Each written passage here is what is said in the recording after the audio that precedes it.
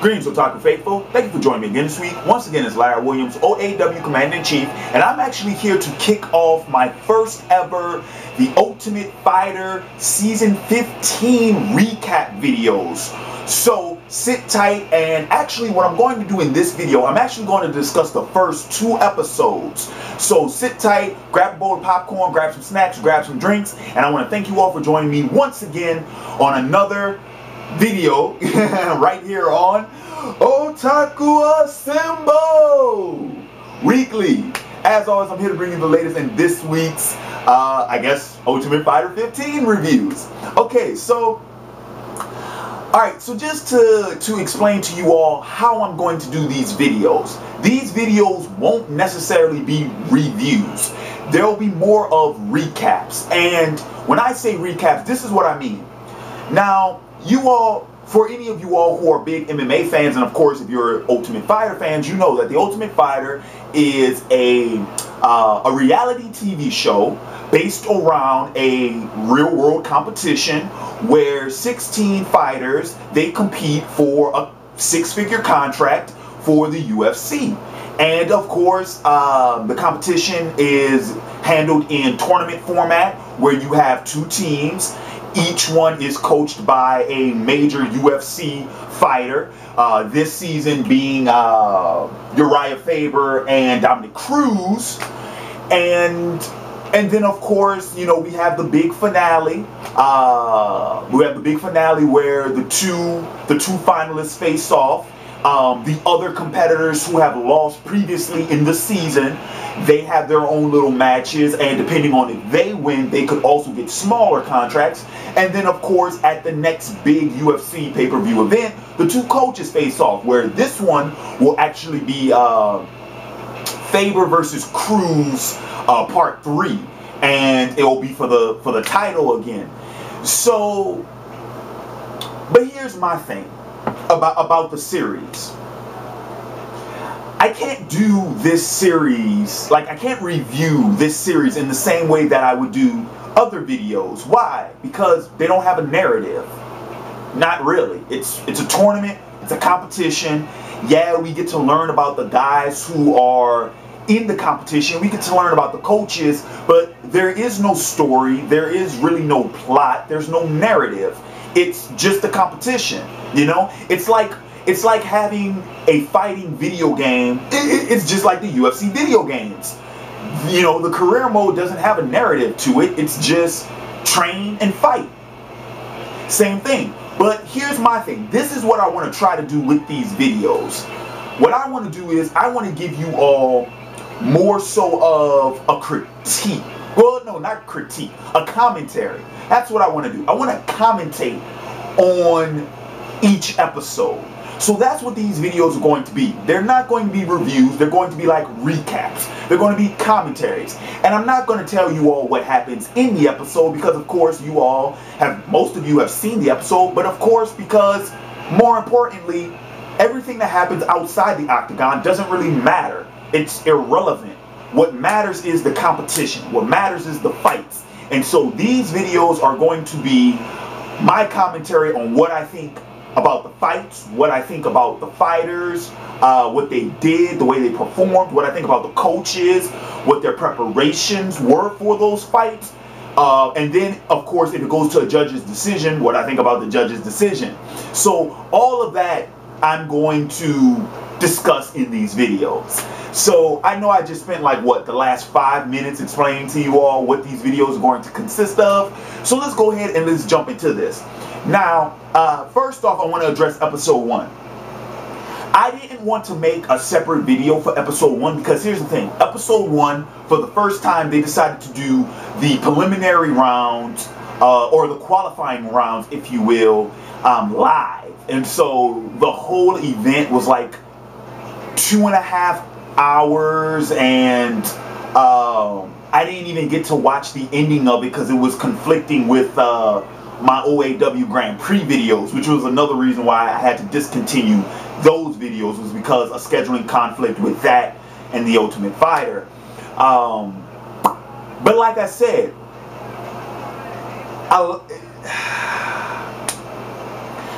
I had a problem with the first episode having the whole thing be live, and this was my reasoning for that. Because we saw 16 fights, and even though they were only 5 minutes apiece, maximum, 5 minutes maximum apiece, I'm sorry, but I found some of those fights boring. A lot of those fights went to the ground early. A few of them were dragged to the decision or to a late submission. They weren't really explosive. I felt like the competitors, I felt like their main goal was just to get into the house and not to impress the coaches, Dana White, or any of the judges. You see what I'm saying? Not that that's a bad thing, because like I said, you know, this is real world stuff. MMA is not like wrestling. The main goal is not necessarily to put on a show, it's to win the fight. So, you know, these are athletes, these aren't entertainers. So from that aspect, I understand why, and I respect that. But as a spectator, it left more to be desired because the fights weren't very entertaining. There were a few, don't get me wrong, there were a couple of fights that actually were pretty good. But most of them I thought were boring. And then of course, the live format, having to wait in between each fight. The reason why the prelims work in previous seasons when they weren't live was because all they showed you were the highlights of the fight. You didn't see the whole damn thing get dragged out. So, oh, and also the presentation. In previous seasons when they did the prelims where all they did was show you the highlights, you had, you know, background music and stuff like that. When it's live, you don't have any of that. Not to mention, when they're fighting, you don't have people cheering. You can barely hear the coaches making their comments. The judges aren't talking. It's really fucking silent. It's really fucking quiet, and it's boring. I mean, shit, it damn near put me to sleep. But I will say this. Normally, I don't really care too much for the first episode of the Ultimate Fighter season, especially if the teams aren't chosen within the first episode, like in this season. In this season, the teams got chosen at the beginning of the second episode. But what I do, this is what I do. I do take advantage of the first episode to scope out my early favorites. And so I'm going to go ahead and give you all my favorites now. A couple of guys who caught my attention. First off, Sam Cecilia. Sam Cecilia, of course, he got the 8-second knockout, the one-hit knockout. He caught my attention. Number one, well, to be honest with you all, he looks fit. He's a good-looking fighter, and that was the first thing I noticed when they showed him. You know, he's kind of small, but he's really stocky. Short hair, you know, got the beard, but it's not raggedy or anything, and he's pretty well fit. He looks like he's a guy that works out. He looks like he has excellent cardio, and he has knockout power. So this guy caught my attention. Another guy that caught my attention, of course, Chris Tickle. But here's my thing: I'm not putting Tickle as one of my favorites to win it all. And the reason for that being is because I have my doubts about him going the distance. I have a feeling like once again, he had a 24-second knockout. You know, apparently he has knockout power. Same thing. Good-looking fighter. He looks fit. Looks like he can, you know, take some damage. It looks like he has a strong chin too. But I question his cardio. I question if he can go the distance in a fight. Because when I look at Chris Tickle, unfortunately, I see any of you all who saw the, I believe it was it the, yeah, I think it was the Team Liddell versus Team Ortiz season with Jamie Yeager. I believe Jamie Yeager was in that season. Yeah, he was. You all remember Jamie Yeager, you know, couldn't go the distance at all. At all. Same thing with your boy Alex, aka Bruce Leroy, from the Team St. Pierre versus the Team Koscheck season, same thing. Knockout power. He can tap people out, but he can't go the distance. That's why Chris Tickle, he has my attention, but he's not one of my favorites because I doubt he has the ability to go the distance. James Vick is one of my he was one of the guys I was looking at like, okay, that guy's look good. And then of course he was the first one up to fight, which I'll get to that in a minute. Michael, I'm trying to pronounce his last name, Chicia, I think that's how you pronounce him. He's one of my favorites. He's actually my #2 favorite to win. Mike Rio is my 3rd favorite. Mike Rio, you bastard, you took my MMA nickname. I found it kind of funny that, you know, I've been watching MMA for a couple of years, and I never came across anybody with the nickname the Wolverine. So, you know, my thing was, if ever I went in MMA, that was going to be my nickname. But Mike Rio stole it, you son of a bitch. But Mike, I'm rooting for you, man. So you better not let me down, dude. You better show some pride with that name. Don't let me down. And so the last one, I guess my last pick, well, like I said, I had, let's see, Sam, James, Michael, Mike, that's 4. But like I said, see, James Vick, same thing. He's kind of along the same lines of Chris Tickle, where he caught my attention, but I'm not really rooting for him. Like he's not really one of my favorites.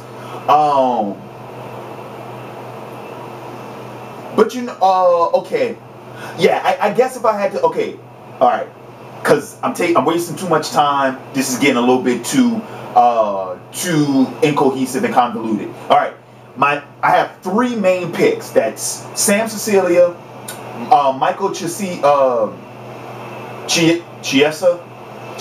how the hell you pronounce that, and Mike Rio. Those are my 3 to win it all picks. But other ones that caught my attention are Chris Tickle, James Vick, Justin Lawrence, and Jeremy Lawson. Those are the other 4 that caught my attention. Anywho, so with the last 5 minutes of this video, I'm going to go ahead, I'm giving you all my commentary for episode 2.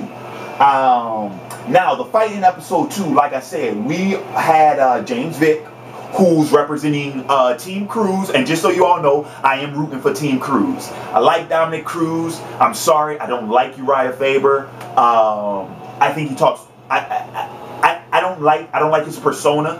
I don't like, you know, his swagger, if you will. I just don't like the way he carries himself, and I don't like his face. I just don't like his face. But Dominic Cruz, of course, he is, you know, stand-up guy. He's a really diligent fighter. He trains a lot. He takes his training very seriously. And when he goes into the octagon, he's all about business. So that's why I'm going for Team Cruz. Yeah. But so okay, the fight was James Vick versus Daron Cruickshank. Or Cruickshank, however you pronounce that. And of course, the match was decided in by knockout in 2 minutes and 16 seconds. It was actually the match was actually decided. What happened was Darren, I guess it was Darren. Darren went for a shoot takedown. He went for a double leg shoot takedown, and at that moment, James was bringing up his right knee, and of course, his head came in contact with James's right knee, and that's what delivered the knockout. That was the knockout blow. So just my thoughts on that fight. When I was watching the fight. At the very beginning, I was paying attention to. I like how the Ultimate Fighter in this season, what they decided to do was they let you know what the game plan at the very beginning of the fight. They let you know what the game plan for each fighter was. I like that because that kind of keeps in mind everything that fighter's been working on, what they've been training on for that fight. And I remember that Daron, however the hell you pronounce his name. One of his game plans was to push the pace of the fight, to make to make Vick fight his fight. And that's where I think he fell short in this fight. I felt like Vick was in control in this fight, that he was the one who was pushing the pace. If you go back and you rewatch the fight, you'll see that a lot of he is actually determining his opponent's movement based off of his movement. When Vick is moving, when he's maneuvering, he's making his opponent react to his movement instead of his opponent doing that. When you're trying to push the pace of a fight, you're the one that's supposed to be determining your movement and your opponent's movement. You make your opponent do what you want them to do. So that's where I felt like, that's where I think Team Faber, that's where I think they fell short in this. Because Vick was obviously pushing the pace of that fight. But I would say that decent striking between both combatants. I saw a lot of strikes got missed, which, you know, I mean, shit, it's gonna happen. You gotta let your hands go, and you're gonna miss. But I will say though that I think, well, no, both fighters, like I said, decent striking. They threw a lot and they missed a lot, but you know, not every punch is going to be right on the button. I will recommend for Vick in the future to really take his time with those strikes. Don't just, you know, throw and hope to hit the opponent. When you throw, you know, in the future, I would recommend James Vick and Team Cruz that in the future, especially with Vick, more precision punching to work on his precision striking. Every time you throw a punch, hit something. Because of course, any of you all who do follow MMA, you know that just throwing all wild, that leaves you highly vulnerable to counter striking. And that'll get your ass knocked out. Case in point, Wanderlei Silva, one of the best counter strikers in the ever. Yeah, you counter strike against him, your ass going down. Well, no, correction. If you don't counter strike against him, your ass is going down. Also, John Jones is very good at counter striking. So, anywho, so yeah, like I said, that's pretty much going to be what these videos are. This video is going to be a little bit longer than the rest because I've covered 2 episodes, and also because I had to let you all know how I'm going to be doing these videos. But in the future, they won't be this long because, like I said, I'll just be giving my commentary on the fight. So those were my brief thoughts on the first fight. Like I said, congratulations, James Vick. I thought he did really well because he used his opponent's game plan against him. Instead of having his opponent decide the pace of the fight, he was the one pushing the pace. I think that is what gave him the overall win. And the next fight, next week's fight is actually going to be Justin Lawrence versus Cristiano Marcelo. So what I'm going to do in every video at the end, I will give you all my prediction for next week's fight. I'm going to give this one to Justin. The reason for that being is because right now, like I said, haven't seen Justin, you know, we've only seen all these fighters fight once, but I think what Justin has over his opponent going into this fight is confidence. Team Cruz has a 1-win lead. They won the first match. They also, I believe, they were the ones who got the first draft pick. So their confidence as a team, as a unit, is up right now. And I think Justin's going to take that with him going into the octagon next week. They're on a confident boost right now. But we'll see what happens next week. We'll see how both fighters train, and then we'll see what the game plan for both fighters are, what their coaches have planned for them, and we'll see how that plays out next week's fight. So, like I said, I want to thank you all for joining me this week. In the comments below, let me know what you think about. First off, let me know what you think about the video. Like I said, never done this before. Doing a video on sports, especially on MMA, and then of course on The Ultimate Fighter. Like I said, I apologize for the length. I know it's kind of lengthy, but let me know how I did. Let me know what you all think. Any constructive criticism and feedback is greatly needed. And then of course, let me know what you all think about this season, about the first 2 episodes, about the fighters, and your predictions for next week's fight. So with that said, this has been Larry Williams, OAW Commander-in-Chief, signing off, and until next time, peace.